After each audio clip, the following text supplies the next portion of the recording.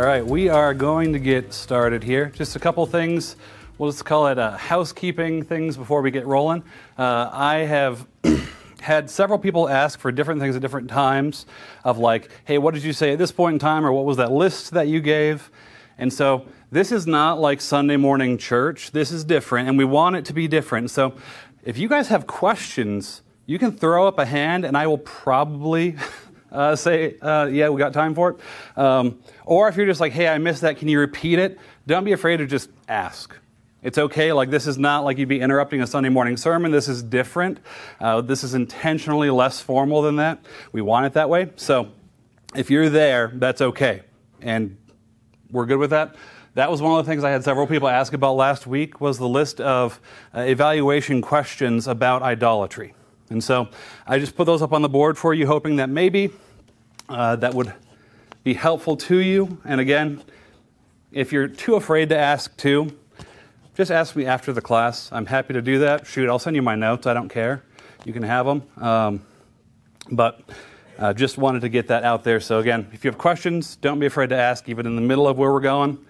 And if you didn't hear something, if I talk too fast, it's usually because I'm trying to cover too much content. So we're going to trim back a little bit on my notes every week, and we'll see what happens. But we're going to pray, and we will jump in here. Father God, we just want to come into this time ready to hear from your word. God, the reality is that as we are looking to learn how to make better disciples, as we're looking to learn how do we love one another well in a unique way that's outside of our comfort zone, that for a lot of us this is new. For a lot of us this is something that we've heard about, but to truly step into this thing can be kind of scary. To truly step into knowing one another deeply and to being known deeply goes against so much of what we're naturally comfortable with. And so God, I just pray that in some ways you would just open us up to how you would have us live as your church. God, that as we look at passages that you've given us in Scripture, as we look at just helpful information, that it would be eye-opening for us, that it would be convicting for us. And God, like we've prayed each week before, that for different people here, myself included, some of the stuff we're covering is stuff that is going to hit close to home. Some of it is going to be struggles that we might be dealing with on a daily basis. And so, God, we pray that each of us here would be open to the work that you want to do in our hearts first, that we might love others well because you have. We ask this in your just holy and precious name. Amen. Quickly for review. So the way that review will kind of work each week, I'll touch base on a couple key things from the week before. I'm not going to go back to the beginning. And so if you're like, hey, I missed 2 weeks ago, those recordings are up on YouTube and on Facebook and on the website. You can definitely get those. But for tonight, we're just going to quickly touch base on a couple things from last week. Last week, we were talking about drawing out the heart. And we were looking at Proverbs chapter 20, verse 5, the idea of the purposes of a man's heart are like deep waters, but a man of understanding will draw them out. And the difficulty of understanding that to get to the heart of a person, and that starts with ourselves, it's hard. The reality that a lot of times we'll say things and do things, and we haven't actually even wrestled through for ourselves what our actual motivations are in the moment. That there will be times where we're expressing anger or disappointment or depression or anxiety and fear or worry, and we don't even know where it's coming from. We talked through just the reality that culture has this view of the heart as though that it should be this guide for our lives, that it should lead us and that we should trust it and go where it wants us to go, but that Scripture says something very different about the heart. That in Jeremiah 17, God says in His Word that the heart is desperately sick and wicked. And who could know it? But that it answers the question for us, God does. That God is kardianostes. He is the heart knower. And so He knows us fully. He understands all of our motivations and what drives us to do the things that we do. We talked through the reality that for us, the heart really isn't this Valentine's Day shaped thing or this thing that's all about feelings, but it's kind of the inner essence ultimately of who we are when Scripture is talking about the heart. It's what drives your motivations. It's kind of what makes you do what you do because it's what you want. It's that thing that you just feel in your guts. We went to Luke chapter 6, and we looked at Jesus teaching about the tree and the fruit. And I'm not going to redraw it here because my drawing's bad, and hopefully the description's enough. But we talked through the reality that when you have a tree, if you walk up to it, you should be able to tell what kind of tree it is by the fruit that's on it. And that's not my argument or somebody else's argument. That's Jesus' argument from Luke chapter 6. He says that a good tree cannot bear bad fruit, and a bad tree cannot bear good fruit. He says if you go up to a tree that has figs on it, you should expect it to have figs. But if you go up to a tree of briars, you should not expect figs. And the whole idea is this. The fruit on a tree is going to reveal to you what's actually going on at the heart of it. The fruit of a tree is going to reveal what's coming from the roots. And if you just try to deal with fruit things, those fruit sins that we talked about of maybe it's things like anger or lust or greed or control or anxiety or depression or all of these different things, if all we try to do is pick that fruit off to make it go away, eventually it's going to come back. That we can pick all of the fruit off of a tree and do really well for a little while, but that next season we should expect when we go back to that tree to find more of the same fruit. Because we didn't change the tree, we just removed something from it temporarily. We just did behavior modification. And we talked about the reality that any of us can change behavior for a short time, but lasting change is something that occurs in the heart. It occurs at the root level. And it's the only way that we see lasting change. So we ask the question, so then how do you actually get to the root? Like I've been struggling with the same sin problem for 15 years and I beat it for a little while, but it just keeps coming back. So how do I actually do something about this? And so we talked through a couple ways that you can actually start digging into your own heart. That with God's help, that you can start working to see what is going on in my heart. What are my motivations? And once we start to learn to do that, it helps us to be able to do that well with other people. We looked at Ezekiel chapter 14 and the story about the priests in Israel who go to Ezekiel and God says to them, I'm not going to speak to you because you're bringing to me the idols that you have set up in your heart. And the idols that are in your heart have become a stumbling block before your face. And it's this description of these guys who they think they're doing the right things. They're doing all of this religious stuff. But the reality is that they've set that stuff up as idols. They don't actually remember that they're called to worship God. They're trying to worship this other stuff and also get God to give them more. As we talked about the reality that idols for us become like this forest where we can kind of see God, but that when something starts to change your view of God, when it starts to distort what Scripture says about Him to make you think something else about Him, it's likely an idol. When it starts to block your vision of what's true. We talked through James chapter 4, verses 1 through 3. What causes fights and quarrels among you? Is it not this, that your passions are at war within you? And I referenced Brad Bigney in Gospel Treason talking about looking for chaos in your life and in relationships. Looking for the things that when that trigger gets pushed, when that button gets pushed, when that light goes off, that it sends you into something that you didn't expect. That maybe there's a reaction that comes from you that surprises other people and they don't understand why it is that you just got so worked up about seemingly something very small. And we said, follow the trail of your time, your affections, and your money. Because where those things go, your heart's usually following. We talked through these heart diagnostic questions that we can ask ourselves that sometimes can be helpful and painful. To be at the place where we're going to be honest enough to say, am I willing to sin to get it? And if your answer to that is always no, you're lying. Because it's what we do. Anytime we're pursuing after an idol, Any time where our attentions and our affections aren't focused on Jesus and they're instead focused on something else, there is sin involved. And we've decided that it is worth sinning in order to achieve that thing every time. See, the root of sin is this: something that has stolen my attentions and affections from Jesus, period.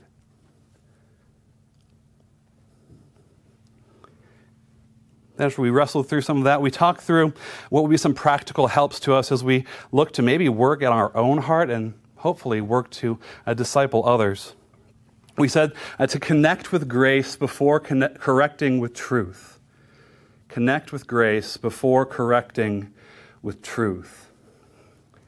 And I kind of used the example of that person who just comes in and just throws something in a person's face that it might be very true. It might be exactly the right thing. It could be the right diagnosis and even the right verse of this is what God says about that thing.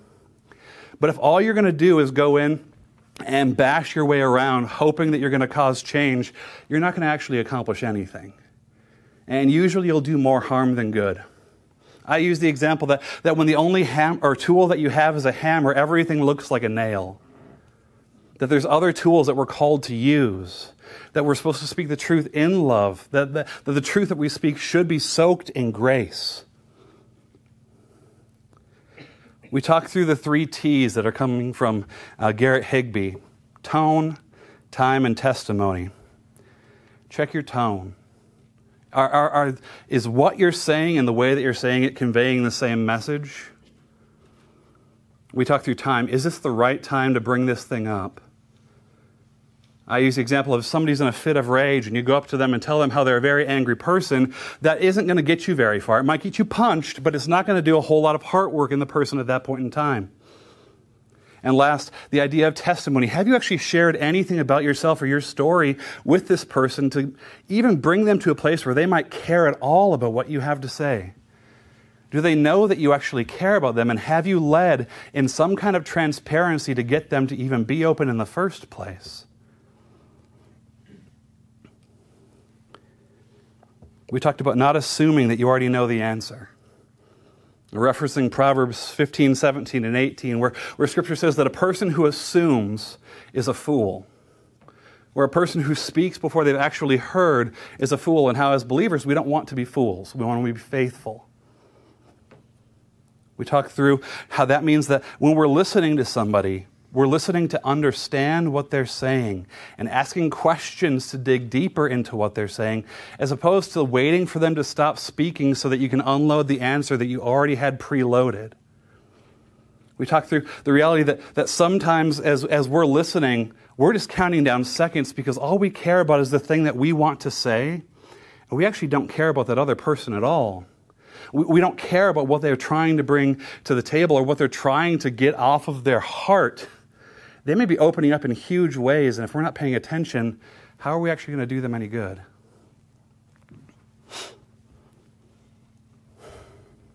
Next, we talk through kind of how the world works through this thing. I said that the world really only kind of works in 2 categories, and they don't really have a whole lot of room for working in the eternal. A lot of the world doesn't believe that there's anything eternal about us, that when we die, that's it. That when we die, we will rot in the ground, and that is eternity for us. But that Scripture has a very different answer for that. And so when the world looks at me and the world looks at you, they only look for 2 things. They look for your behaviors and they look for your mood. We talked through how the DSM-5, which is kind of like the psychology and psychiatry Bible in a lot of ways, breaks behaviors down into 4 central categories. It breaks them down into disruptive behaviors, impulsive behaviors, depressive behaviors, and anxiety behaviors. They'll call them disorders. We talked through how psychology is not actually like entirely this evil thing that's completely anti-Scripture. In fact, psychology is extremely good at identifying a problem. Psychology is very good at looking at the behaviors and the moods that are coming from a person and saying, hey, I think you might be depressed. I think there's some anxiety and fear in you. You seem to be pretty impulsive. You seem like maybe you're just sitting in despair. You seem like you're just kind of angry and holding things in. Psychology is really good at saying those things. It's just really bad at telling you what to do with it. And so instead of the world helping people process through these things, what it does is it tries to help people make them go away. And the reality is we don't need any help. I do what I do as I pursue idols in my life and in my heart. Everything I do tends to be based around how can I not feel these things that I don't want to feel. I feel anxiety. I don't want to feel anxiety. That's uncomfortable, so I'm going to flee. I'm going to run to something comfortable. I'm going to run to something that will distract me. I'm going to run to something that will make me feel good in the moment. I'm feeling anger. I don't like the way that anger makes me feel, and so I'm going to try to numb that out by maybe watching something funny or by taking a couple extra drinks or fill in the blank. We run from it. And the reality is that Scripture addresses all of these things. And so when you see the idea of a disruptive disorder, that lines up with what exactly Scripture says about anger. When you see something about an impulsive disorder, that lines up with what Scripture calls foolishness. When you see a depressive disorder, that lines up with what Scripture says about despair. And when you see an anxiety disorder, that lines up with what Scripture calls fear and worry.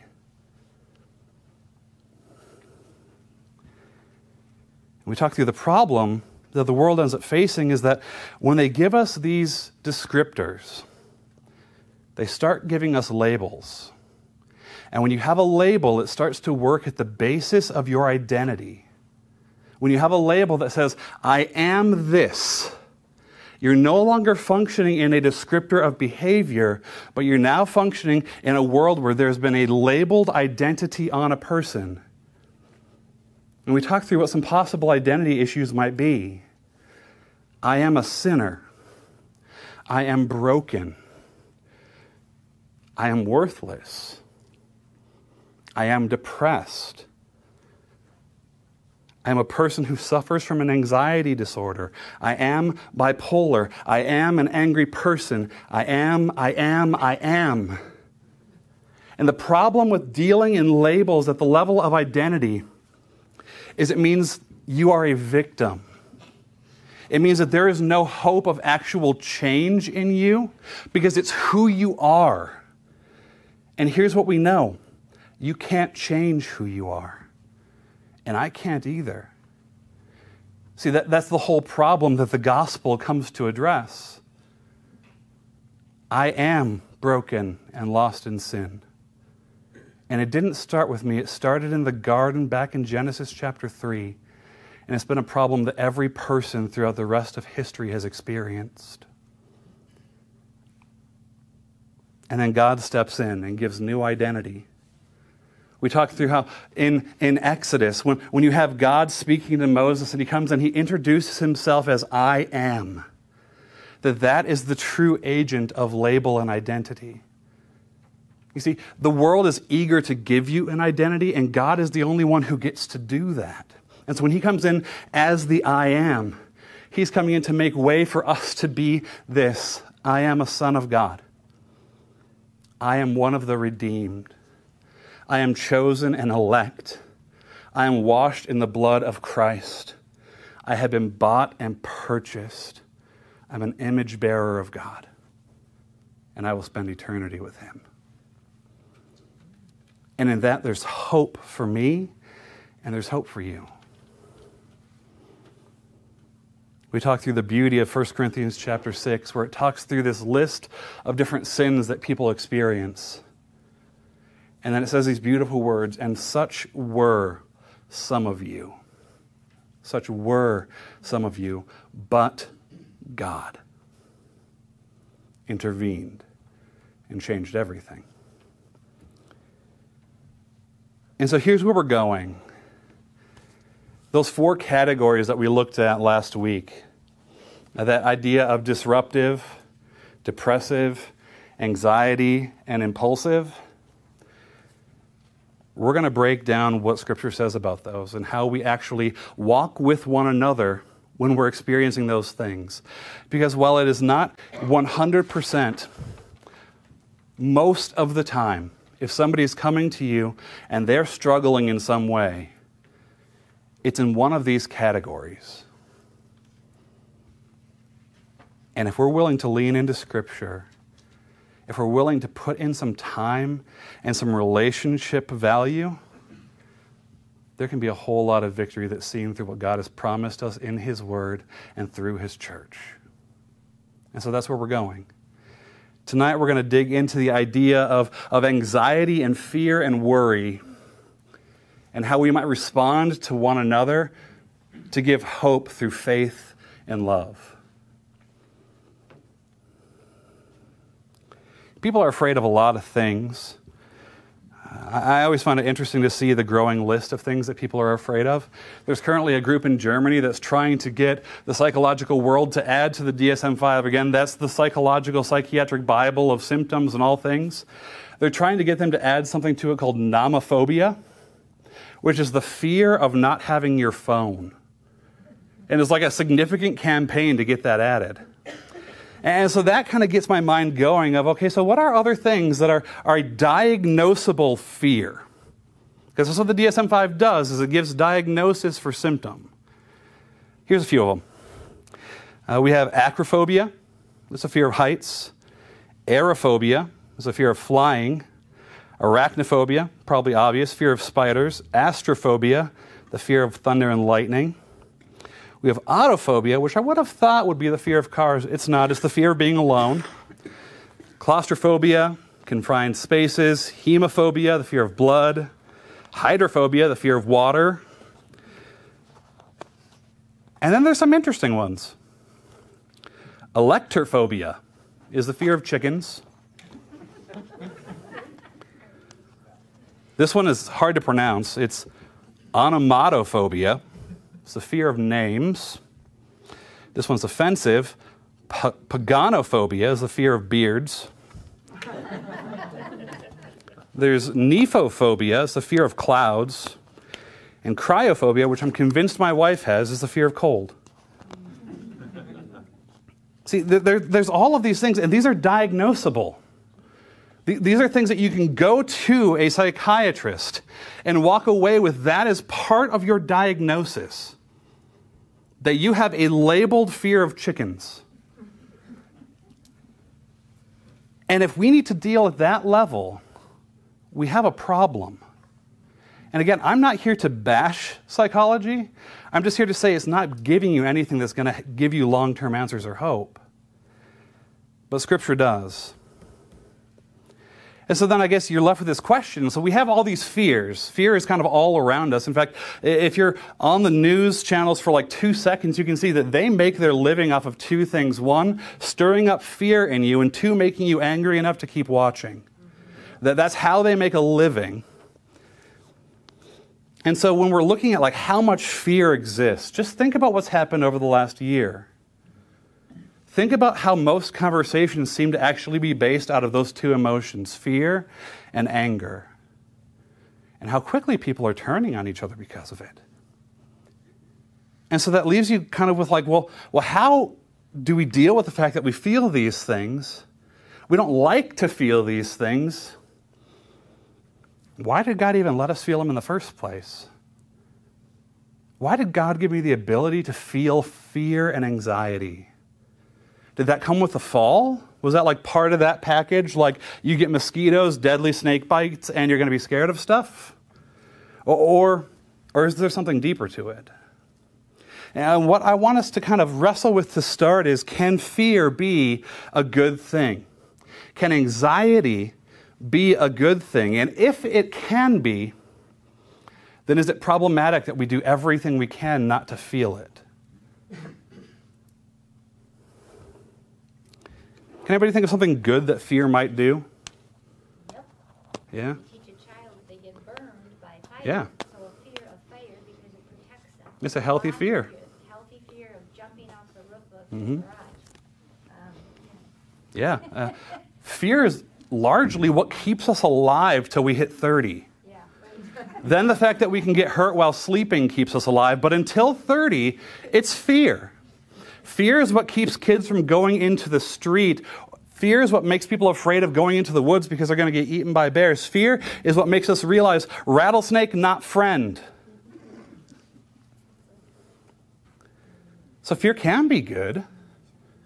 It's almost like God put that in us on purpose. And I think one that as we look at Scripture starts to get a little more interesting. The reality that Jesus, fully God and fully man, felt fear. That Jesus felt anxiety deeply. If you look at Jesus in the Garden of Gethsemane, you see a man who's actually kind of at his end. Because fear is real. Just because he was fully God does not mean he was not fully man. And that means that he felt and understood emotions exactly as we do. He just responded to them rightly. And so we see Jesus in the garden, and as he's talking to his disciples, he tells them, he says, I am so wrecked right now. I am so scared right now. Everything in me is twisting right now to the point where I feel like I could die at any second. And over, he keeps coming back and seeing that his friends have just kind of forgotten about him. That they've fallen asleep again and again. And most of you have probably heard just kind of the talk through the medical side of Jesus sweating blood as he prayed in the garden, being a true and real medical condition that comes from extreme stress for a prolonged period of time. That's anxiety. Every bit of Jesus that is human wanted to run. That's why he's praying to God, God, if there is any other way, let this cup pass from me. And here's the thing. He knew there wasn't because he's Jesus and he's still asking. Jesus felt fear and anxiety.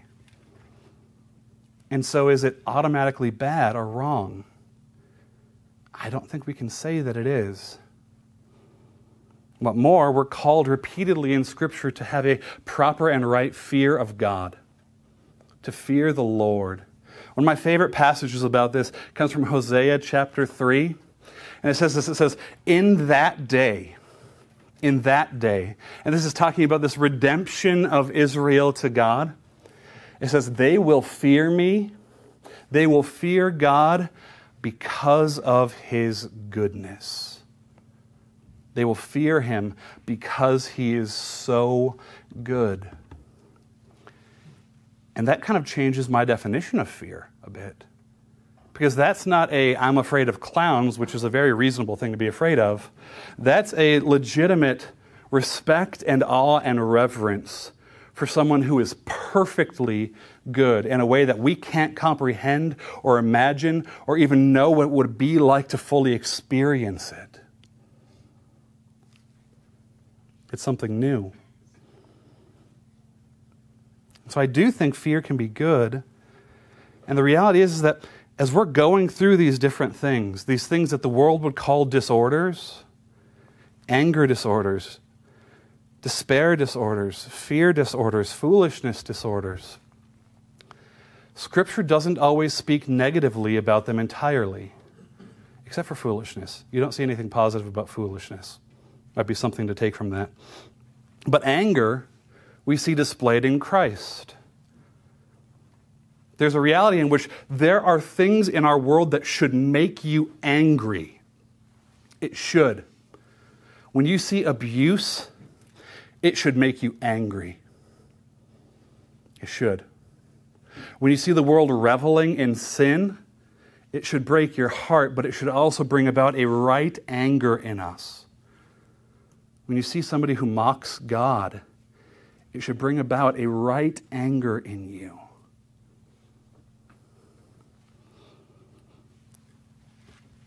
And so as we look at this, anxiety is tricky because that's the most medicated thing in our culture.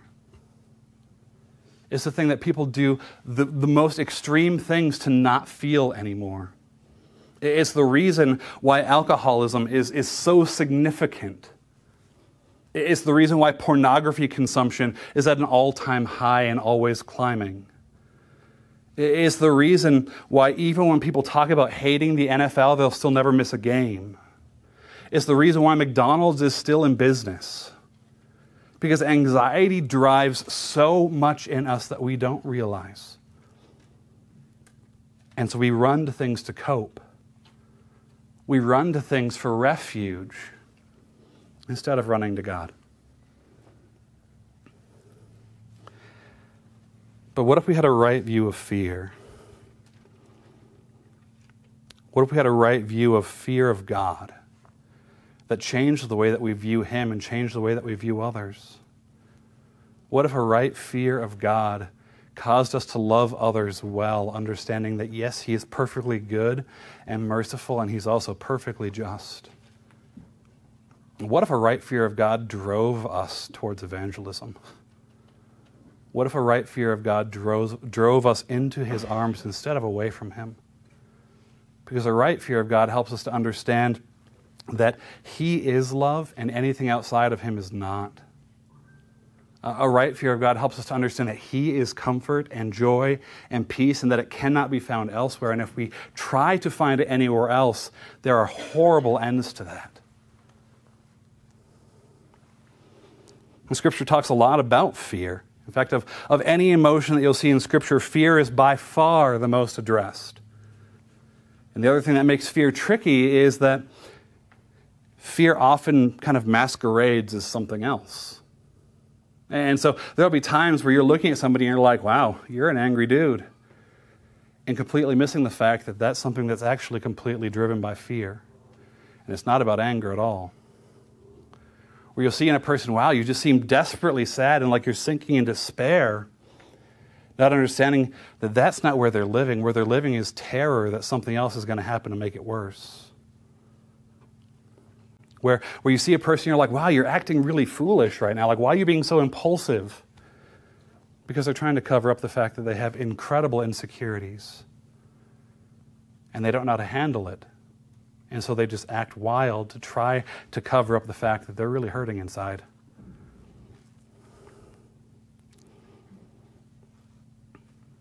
Trying to keep an eye on the time here. When you think about somebody who's dealing with fear or anxiety, what kind of questions would you say kind of run through that person's head? Like if a person's just kind of paralyzed or crippled in fear, is there something that you would say kind of like would describe that person's mindset? And be willing to take a stab at it? Thinking about something that could happen, Mm-hmm. might happen, or that hasn't happened. Yeah, the question of what if that horrible thing happens to me or somebody I love?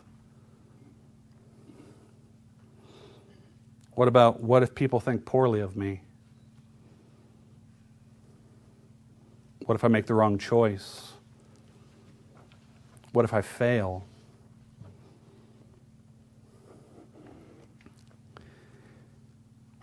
See, those are questions that we ask not when our hearts are set on loving God and loving others, but when my heart is extremely concerned with me and how I'm perceived and what people think of me. And so we live in a world that's super concerned with self-esteem. And it's something that gets preached to every kid in schools from the youngest of ages all the way through. It's why you hear horrible graduation speeches every year talking about you can always achieve your dreams and all you have to do is want it bad enough and you can achieve it. And it's why there's a huge subset of our culture that believed that lie and then realized it wasn't true or failed to do it and now think that they're somehow irrevocably broken.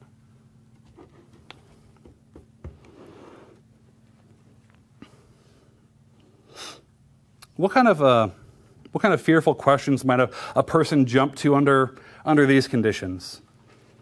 How many of you have kids? How many of you have kids that drive? A little less of you? Okay. Say you have a son that just turned 16.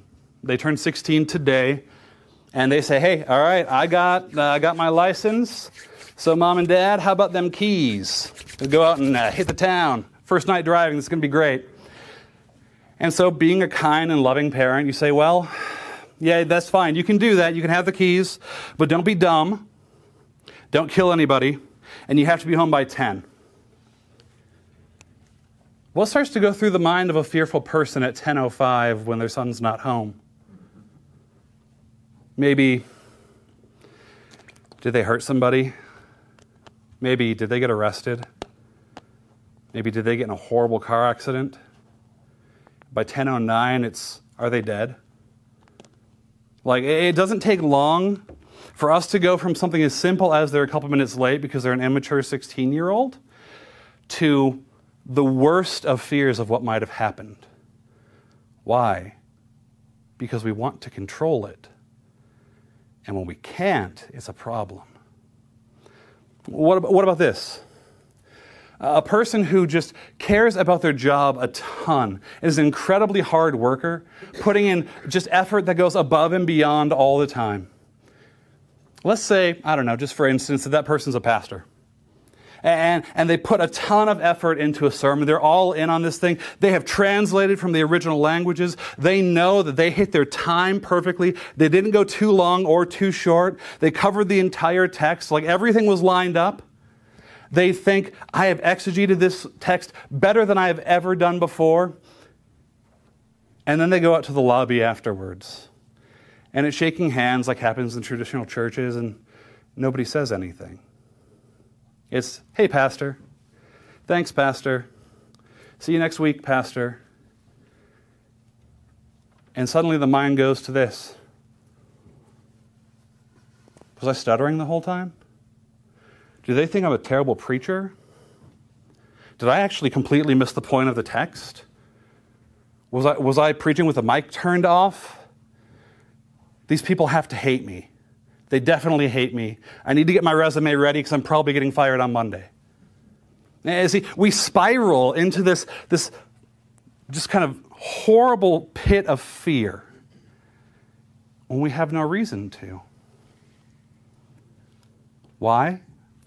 Because there's something that we've built up in ourselves of, this will never happen to me. And I will work hard enough to ensure that it can't. And I will protect my kid well enough to ensure that they know how to drive well.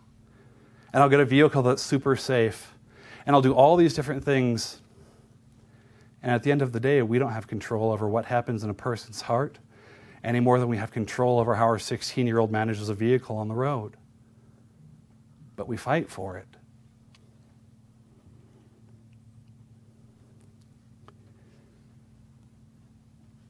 And so we have to kind of dig into, first in us and then in others, what are the questions that we might be wrongly asking? Is God good? How could God let this happen? Why won't this person just understand how much I put into this?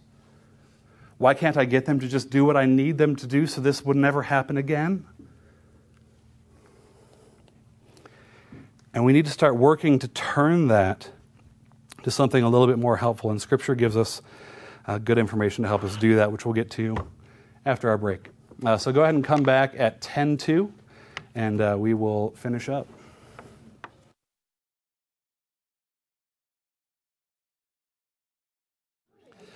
So as we're talking about fear, as we're talking about this idea of anxiety and worry, you have to kind of start to dig into, where is this thing maybe coming out of? What is fear based out of? And so if you guys still have this, again, if you don't have a copy of it anymore, I did print off some extra ones. You can grab it off the table over there.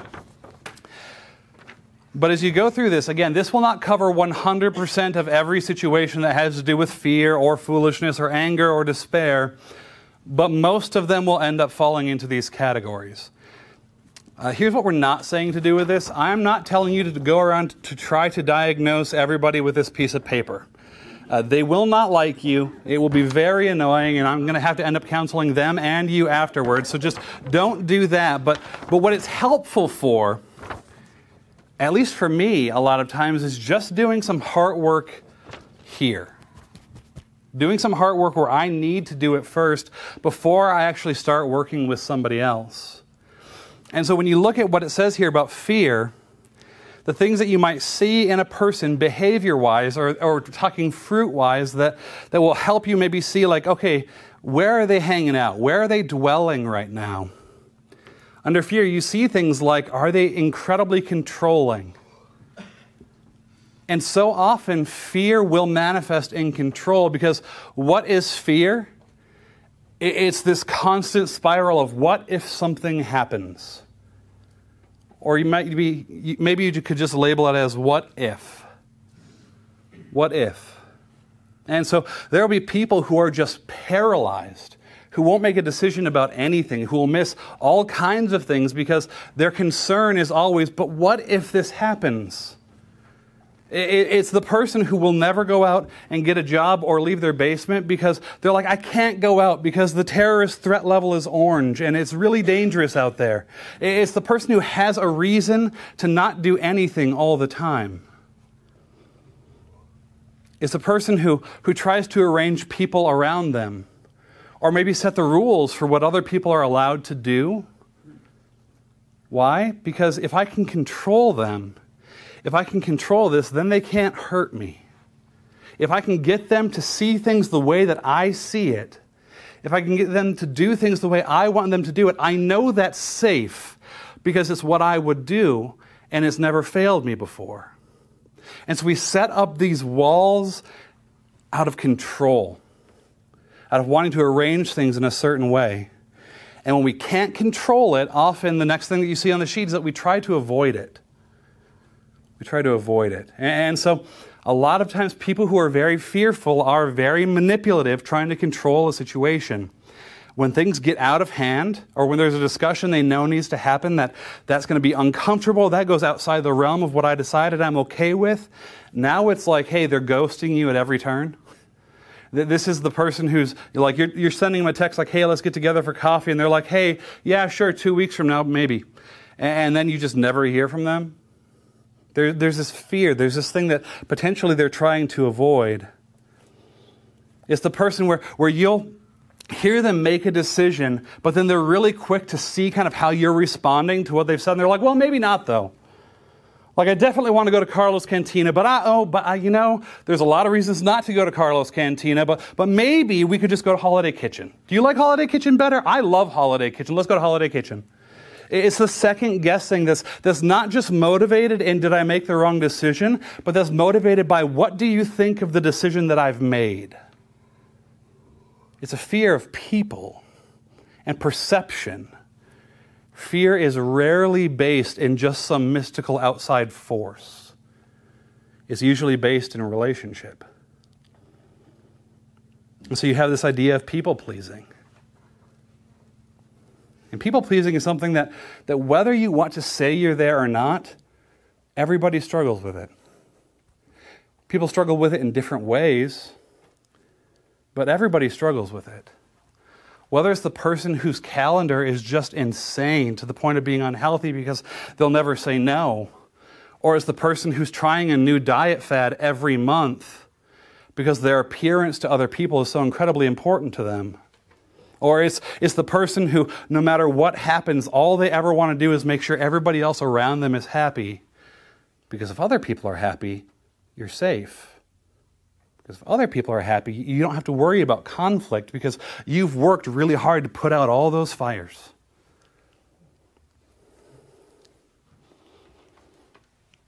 And then you're enabling and you're appeasing people instead of actually saying what you think.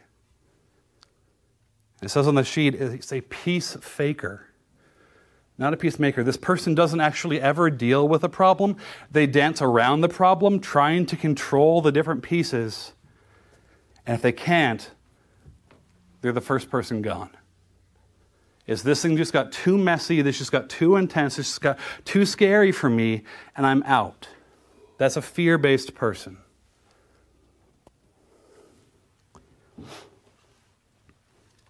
And anxiety and fear kind of can lead to two things. It is control, or it is complete and utter passivity. So it's control, I will do everything, or it's laziness, I will do nothing. Because if I do nothing, then I can't be held accountable for what happened. You see this talked about in the parable of the tenants in Scripture. You see this master who goes to his servants and he says, I'm leaving the country, I'm going to be traveling for a while, and so I'm going to give the three of you these different amounts of money. And you're supposed to go and do something with it while I'm gone. And so he gives 10 to the first one. He gives, 5 to the second one, and he gives 1 to the last one. And the last one, when the master returns, the master's like, great, like these guys just made me a ton of money while I was gone off of what I gave them. What did you do with it? And the third servant's like, well, so here's the thing. Like, I know that you're a person who reaps where you don't even sow. That means make money where you didn't do work. And that you are very serious about your money. And so I just wanted to make sure that no matter what happened, I could give you back exactly what you gave me, because I don't ever want to owe, and I don't ever want to risk anything, and I don't want to take a chance of upsetting you. So here it is. What does the master say to him? Does anybody remember? You wicked, lazy servant. What was he operating out of? Yeah, he wasn't operating out of laziness. He was operating out of fear that was expressed in laziness. Fear often looks like a person who does nothing because they're worried that if they do something, it will be the wrong thing. Mark Twain kind of famously said about fear, he said, my life has been filled with terrible misfortunes, most of which have never actually happened. When you look at Scripture, when we look at fear, fear is tricky because of what it is at its very essence. In Greek, it's the word merimnao. It's a combination of two words, merizo and nous. Merizo means divided, nous means mind. And so merimnao literally means a divided mind, a mind set against itself. It's a person who is literally sitting and fighting with himself about, well, I want to do this, but what if this happens? But I could go do that, but that person may not like it. And so they just sit paralyzed. A mind divided. See, we get anxiety because what if something goes wrong? We feel fear because things aren't going just exactly how we want them to go. We try to fix the problem, but we can't. It seems like we just make it worse. And so we run. There's a few different people in Scripture that I think we can look to see how they dealt with fear. You see fear as early as Adam and Eve in the garden. So Adam and Eve sin. And then what happens? They hide. They hide. And so the very first response to we blew it is run. Get out of here. Get out of the spotlight. Make sure that you can't be found. Look at, oh, I am full of shame. And so it's hiding. What's Adam's next move? Yeah. It's blaming. And that's control. So Adam hides. He's found. Plan A failed. But God, is the woman you gave me. I mean, it's just a big old bag of sin over here. I didn't stand a chance. And so he hides and he blames, and it's based in fear because he knows that things are no longer right between him and God. Going on, there's this guy, he's kind of a big deal. His name's Abraham. You know, father of many nations, etc., etc. And he's got this wife, her name's Sarah. And God made a pretty unique promise to Abraham and Sarah, and it went like this: I'm going to bless you. I'm going to bless you, land, seed, and blessing. You will have many children, and from you many nations will come. In fact, your offspring will outnumber the stars in the sky and the sand on the shore. So God makes this incredible promise, and then some years go by. Things are kind of rough. They're like, well, she's getting old, God. I don't know if you noticed. She's like 90. I don't know what to do with this anymore. I don't think this is going to work.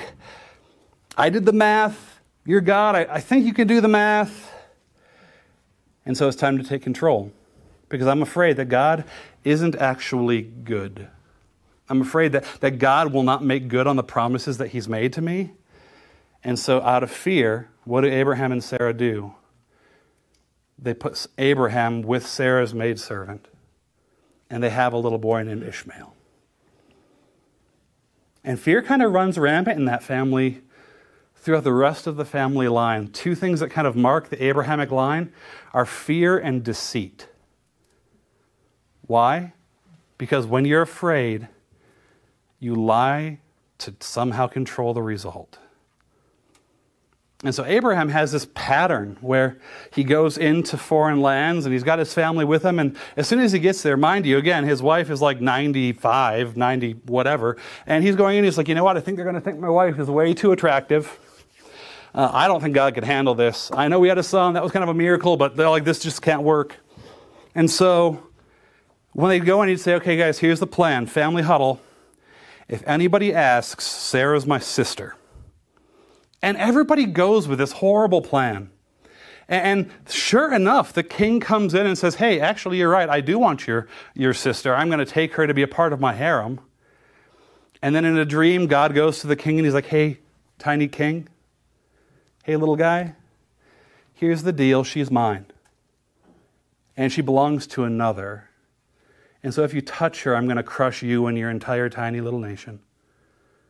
And you have this king then who responds rightly in fear to God.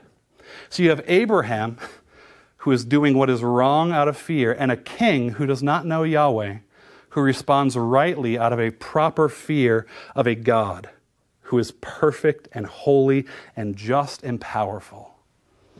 And he brings her back and he says, Abraham, how could you do this to me? How could you wish destruction on my entire nation? And Abraham doesn't just do it once, he does it twice. And then his son does the exact same thing. You can see the same pattern in Cain and Abel. You can see it again in Jacob and Esau.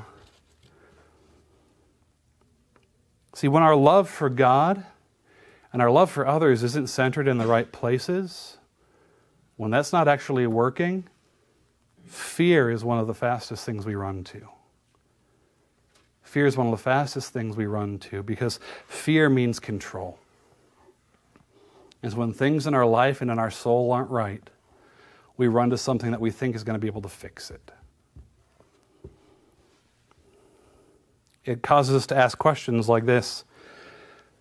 Can I really rely on God? You know, God is so distant from me. I just don't know if he can handle this. But if I can control enough of my environment, if I can control enough people around me, maybe just in my family. And so that's the person who, out of fear, is a person who's going to snap in a second. And everyone in the family knows it, so they're walking on eggshells around that person. But that person has a felt sense of control because nobody's going to cross them. And we say it's because of love. We think of others. Do they like me? Will that person hurt me?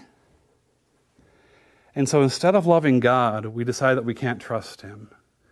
Instead of loving others, we assume that they're against us. And so we go into self-protection. We go into this desire to kind of just appease everybody, to make sure that we're going to be safe at all times.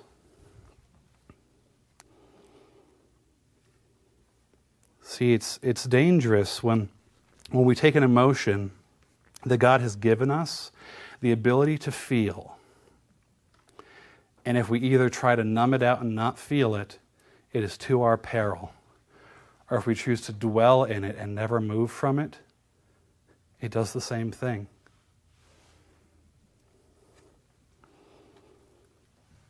Fear is going to cause us to have a wrong view of God. It's going to cause us to have a wrong view of other people. And so what do? Because the reality is that for some people probably in this room, that is something that is paralyzing us today. And if we're honest, all of us are there at least a little bit.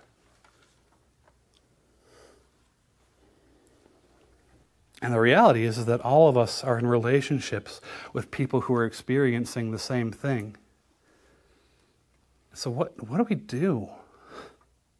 What do we do if we're trapped in this spiral of fear and anxiety? Or if we know somebody else who is, and maybe we're starting a relationship with them, we've known them for a long time, but we've been too afraid to go there because we're afraid that they're afraid? Here's what you don't do. Something that Christians are notorious for, that does a ton of damage and almost never ever helps, is this. Step 1. Oh, you're struggling with that? Oh yeah, fear is tough. That's tricky. I'll pray for you. That's step 1, and it fails every time. Because chances are you will not pray for them. And you saying that you'll pray for them was as good as saying good luck. It's as good as good luck. The other thing that we love to do as Christians is this. Oh, yeah, fear. Yeah, I read about that in the Bible. Here, I have these 2 verses, and so take these and call me in the morning, or better yet, let these fix you and don't call me because talking about this makes me uncomfortable. And so we love to throw out these ideas that make us feel like we've done something as a Christian, that make us feel spiritual or religious, that look like I'll pray for you when we probably won't, and that look like take these verses as a magic pill and don't let me get any of the mess on me. That does damage. What a fearful person doesn't need is thinking to themselves, there's another person who said they're going to pray for me, and they're not going to. What a fearful person needs is to see something that is radical from Scripture, from a brother or sister in Christ who takes what Scripture says to us about how we interact with one another seriously. They need a brother or sister in Christ who sees that God tells us in His Word to love one another and to comfort one another, and we actually care to do it. It's not about giving somebody a verse in a text message and running away. It's about actually saying to that person, I care about your mess. And I feel the tension because I'm in it too. And so, hey, can we spend some time together regularly? And can we just study this theme in Scripture? Because you're talking about some fear, and if I'm honest, I have it at different places in my life too. And I think that we could grow together in how we biblically deal with fear. That's where you're going to see transformation happen.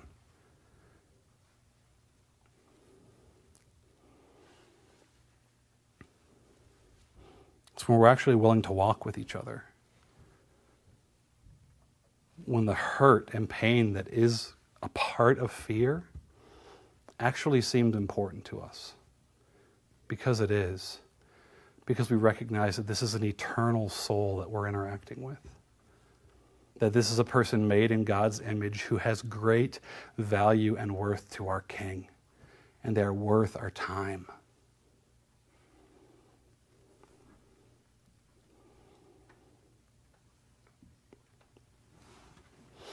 Is being willing to help a person walk through what hope and faith come to us from the gospel. Helping a person to walk through fear with an understanding that there is an ultimate King who is sovereign and in control and cares for them at the deepest level. Helping them to understand that they don't have to live in fear about what everyone else is going to think, or if they're going to fail, or if they're going to get it right or not, because their eternity was never based on their performance to begin with. It's based on Jesus' perfection. And having a brother or sister in Christ who care enough about you to regularly remind you about the truths of the gospel and who Jesus is and what He's done in your life, That's where changing power exists. It's about people who are willing to enter into this thing with each other to help each other remember that we serve a God who is unchanging and constant. A God who doesn't let us down. A God who doesn't change his opinion about us. A God who doesn't stop loving us because we didn't live up to his expectations. But a God who stays constant. Like we see in Malachi 3:6, it says, I, the Lord, do not change. My favorite part about that verse is what comes next. It says, therefore you, O sons of Jacob, are not consumed. God is saying, I'm faithful when you're not. You aren't faithful. I'm faithful. You're saved because I am good, not because you're good. That's a God who chases out false fear. Because fear is so based in, what if I mess up? Or what if others mess up or hurt me? And when we have an understanding of a God who is the gospel, we have an understanding of the God who is unchanging and constant, that changes how we're actually able to view the world and interact in it. And it means that living faithfully looks different than it did when we were just trying to hide from God and everybody else. There's a lot of scripture on fear. We're going to wrap it up here, but if you're like, hey, I just need an arsenal of scripture about fear, I'm happy to give you that list, as long as you promise me that your next move is not going to be to parachute drop in a couple text messages about a verse to somebody and never speak to them again. But if your goal in it is, I need to soak in this truth and I need to do the same with others, we got something to talk about. God cares about fear. God cares about anxiety, and he fully knows and understands it and can redeem it in us. And I think that that's a good first step as we're looking at how do we work with one another in discipleship. If you guys have questions, comments, concerns, cheap shots, come let me know. I'm going to quickly pray for us and we're going to be done. Father God, help us to remember that you are the God who is perfect in a love that casts out fear. That you are the God who is constant and unchanging, and the God who, even when we are at the place of not fully believing or trusting in your goodness, you still show it to us. The God who cares when we've been hurt by others and calls us to continue to pursue them. And the God who ultimately holds us in his hands and sustains our every breath. God, help us to be a people who care deeply about fear and anxiety in others. Help us to be a people who recognize that in ourselves and the different ways that it shows up, and choose to run into your arms instead of running to something else. God, we want to see change. And so we're asking that you start here. In your name, amen. All right, thanks, everybody. We'll see you next week.